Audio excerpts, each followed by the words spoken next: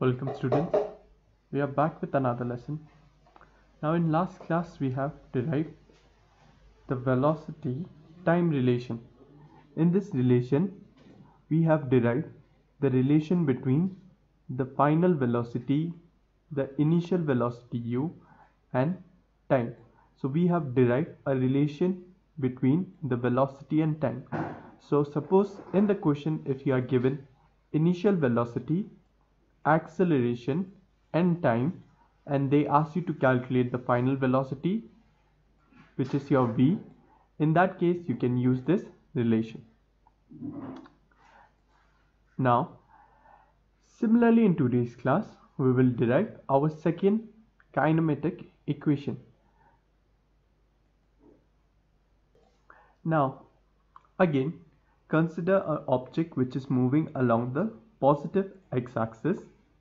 Suppose at time t equals to 0, your object is at position x0 and it is moving with a velocity u. So u is our initial velocity. Now the object is moving and let us suppose at later time t, the position of the object is given by x and its final velocity is given by v. So in this time interval 0 to t, the object has covered this much distance. So in this case, this is the displacement covered by the object. So in this case, if I want to write down the average velocity of the object which is moving from this position x0 to position x in time interval 0 to t and covering a displacement s, then I can write my average velocity as average velocity equals to the total displacement by total time taken. So I can write my v average as, in this case, what is the total displacement? It is s. And how much is the total time taken? The total time taken from 0 to t second is t minus 0, which I can also write as t. Let's give this equation a number. Let us say this is my equation 1. Fine. Now there's one more way to find out your average velocity, which is the sum of initial velocity and final velocity divided by 2 will also give us the expression for your average velocity. Now if you look into our expression, what is your initial velocity? It is small u. What is your final velocity? It is small v. So I can write my average velocity as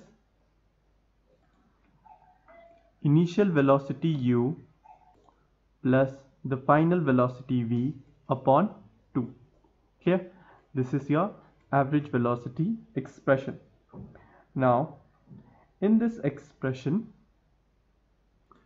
I can substitute my velocity time relation, where the final velocity can be written as the sum of your initial velocity u plus the product of the acceleration and time.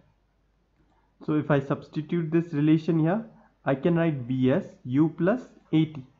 On further simplification, I can add this to u, so it will be twice of u plus at divided by 2.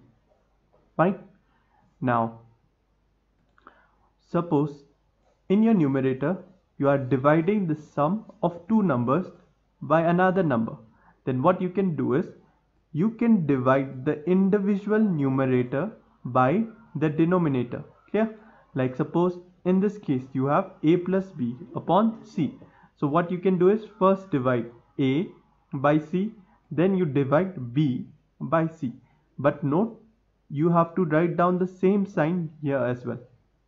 So using the same principle here, I can write this one as, first I divide the first term by the denominator 2u upon 2, then I divide the second term at by 2. Here, now here 2 and 2 can get cancelled, so I'll be left with only u. So my v average can be written as the sum of the initial velocity u plus half of at. Now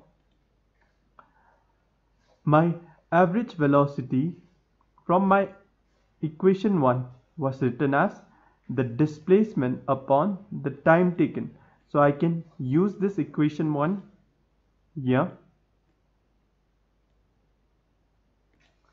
So from equation 1 I can write S upon T equals to U plus half AT square. Fine. Now I can send this T here. I can cross multiply T on the other side, then I can write down U plus half AT multiplied by T.